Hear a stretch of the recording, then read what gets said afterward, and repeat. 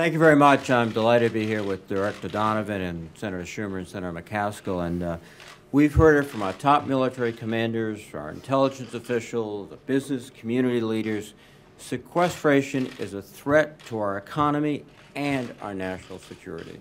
We need a sensible, balanced approach to address this issue, and that means bipartisan leadership to end the job-killing sequestration cuts for both domestic and defense spending. Simply put, Congress has to pursue a much smarter, more responsible approach to budgeting. And I just came this morning, and Senator McCaskill was there also from the Armed Services Committee. We had Admiral Gortney of U.S. Northern Command and General John Kelly of U.S. Southern Command. Now, NORTHCOM is responsible for the defense of the homeland. Admiral Gortney is a warfighter. His mission is to protect the United States, but he made it very clear. He can't do that without the FBI, the Coast Guard, which is the Department of Homeland Security, and many, many others. And so even if we're able to provide some relief for defense, if we don't relieve these other agencies, the mission of NORTHCOM will be compromised. General Kelly made a very, very significant point. They have the ability to track tons and tons of cocaine and drugs coming out of South America and Central America, but they don't have the Coast Guard cutters and the associated helicopters to interdict those ships. They're seeing this avalanche of drugs come into the country, and they can't do that. And that's not DOD, that's the Department of Homeland Security. And it's DEA agents on the ground giving them the intel, along with the State Department, that allows them to get this picture.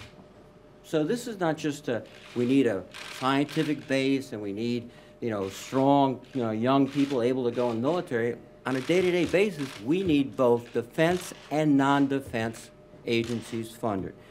The best, most pithy, most blunt way this was said was by General Jim Mattis, former CENTCOM commander. The only way a Marine speaks, if you don't fund the State Department fully, then I need to buy some more ammunition. And that's the truth. So every senior civilian and military leader has come before us and made the point, very eloquently and very succinctly and very tangibly.